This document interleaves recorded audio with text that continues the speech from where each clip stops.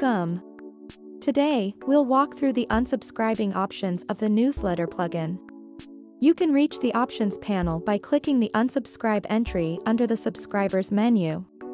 When a subscriber clicks the opt-out link on a newsletter, the unsubscribing has started.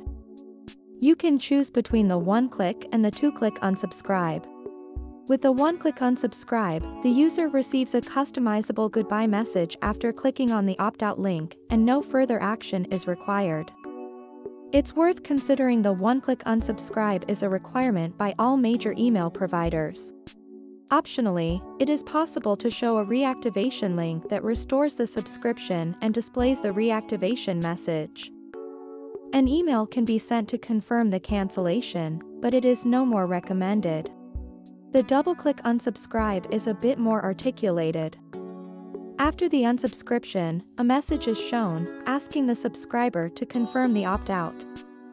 Then, everything proceeds as in the one-click unsubscription. Some advanced options are available as well.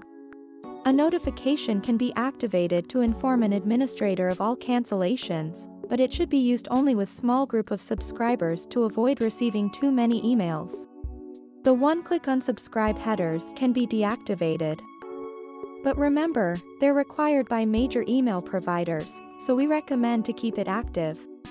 For a technical explanation of this feature, you can consult our documentation. That's all. Do great with the newsletter plugin.